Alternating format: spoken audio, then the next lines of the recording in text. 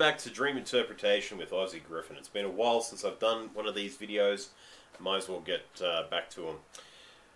Dream interpretation is all about your mind interpreting ideas, and no ideas are stronger or more ubiquitous than what are known as archetypes.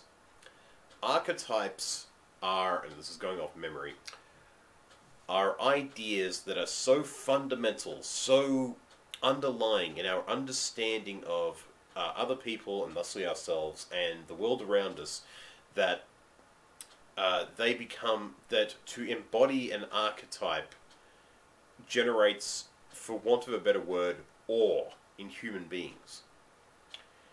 People have said that there's some really good examples of archetypes. You know, people would say, well, it's the archetypical depiction of, he is the archetypical depiction of, she is the archetypical depiction of, whatever. These things are ideas and concepts that shape our dreams. Our dreams really reflect archetypes mixing and overlapping with one another, like shades of light creating new colors. So what I recommend is that when one dreams about people, try and see what those people remind you of, because chances are the people you think you dream about are usually what you think of as archetypical examples. If you wanted, you know, the strong guy to defend you, a lot of people used to dream about a guy like Arnold Schwarzenegger. He was the muscle man action hero.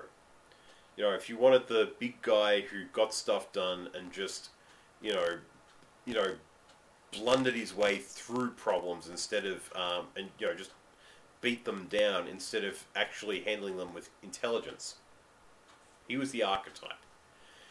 If you wanted, you know, the archetype of the caring mother, some people envisioned Martha Stewart. Some people, Jan Brady. I'm not kidding you on that one. There are archetypes for everything. Sometimes it's devices, you know. The archetypical idea of a weapon for some people is a sword. For other people, it's a cannon.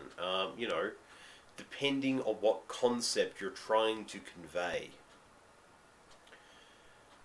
And in our dreams, we try and match up these archetypes these concepts with the best fit we can find with our memories. And it's funny that archetypes are what makes TV shows, be it My Little Pony Friendship is Magic, or Seinfeld, or almost anything you can name with a human character, has the actor exaggerate a character to create a depiction of an archetype. Anyway, I'm Aussie Griffin. I hope this has been educational to everybody, and it's nice to put in a little extra something on my playlist here. You have a good day now.